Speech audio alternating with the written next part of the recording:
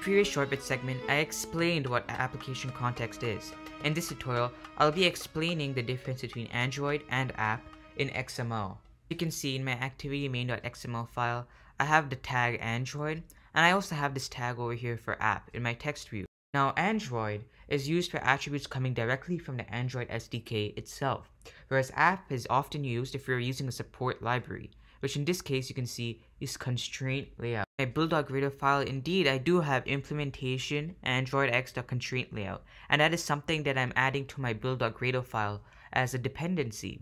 And that is why over here in my constraint layout, I have to provide the app tag, because this is something that I'm using from an external support library, whereas Android is an attribute that comes from the Android SDK. The app namespace is also used for custom defined attributes, which can be made in attrs.xml, which is a type of file that you can add to values under resources. And that is the main difference between Android and app. One comes from external support libraries, and the other is something that the Android SDK. In this short segment, you learn the difference between the Android and app tags in XML.